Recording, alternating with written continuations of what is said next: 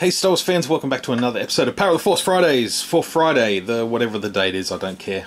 It's not actually going to be the date I've recorded this, so I'm recording a bunch of these that's on the same day, so I've got plenty of videos to put out for the next few weeks. So, little background information there, doesn't really matter. You still get to look at the video.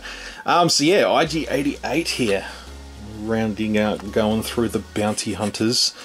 The original Empire Strikes Back 6 kicked off with Dengar last week. Now we're getting IG-88, which is really cool. Not a lot of difference between this one and the vintage Kenner one. Very, very similar figure. There's not much to it at all in comparison. You know, I should have brought my vintage one down, but that's okay. We're talking about the Power of the Force. So yeah, obviously IG-88, I keep wanting to call him IG-11, he's become the new hot property of IGs ever since Mandalorian came out. And given that I did just get the IG-11 vintage collection droid as well, that came out a couple of weeks ago. But yeah, I've always been a fan of the IG units.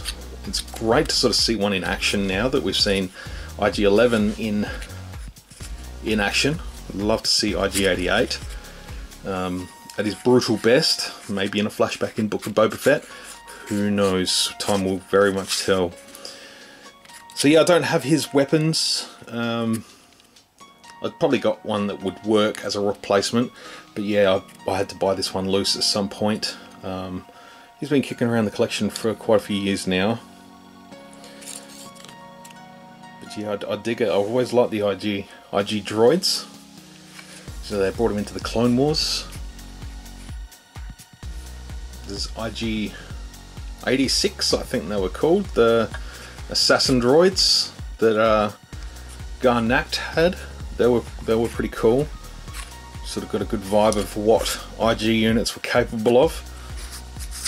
Considering IG-88 was just bolted to the floor of the Star Destroyer. It's funny, if you look at the picture of them all, next time you watch Empire, you actually see that IG-88 is actually standing down a step, down the background. He's not standing up there with the rest of the bounty hunters, because he's quite a lot taller. So yeah, he's actually standing back down a step. So he obviously was too tall to fit on the bridge. But yeah, they've always sort of done the action figure sort of in scale with the shot of the 6 bounty hunters standing next to each other as if IG-88 is standing right there with them, but he's actually not, so.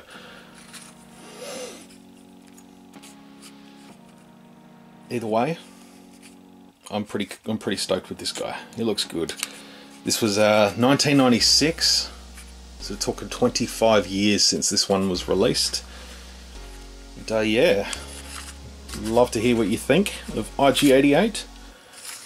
Yeah, definitely want to see more. I know the expanded universe went a little bit overboard with IG-88, and there was IG-88B and IG-88C and IG-88D, and one of them took over the Death Star, and one of them took control of the second Death Star, uploaded its programming into the second Death Star, and was blowing up rebels. Yeah, strange. Very, very strange.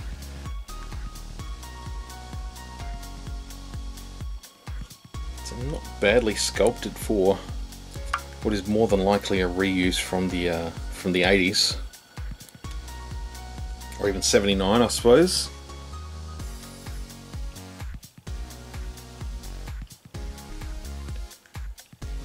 Just wants to focus on everything in the back. That's okay. We'll wrap up this one. Thanks for hanging out for another Power of the Force Fridays. We have a robot. An assassin robot called Iggy. And we'll see you next week for another episode of Power of the Force Fridays. We'll take a look at another surprise bounty hunter. Till then, may the Force be with you, always.